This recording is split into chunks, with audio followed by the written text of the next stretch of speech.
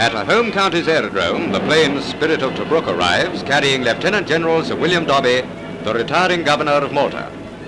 His departure was made during an air raid on the George Cross Island, which has withstood the severest bombing of any place on earth.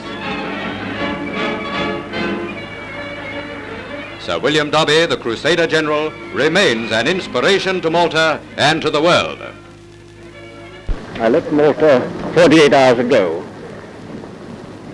and I left it with the very greatest regret, having served there for 2 years.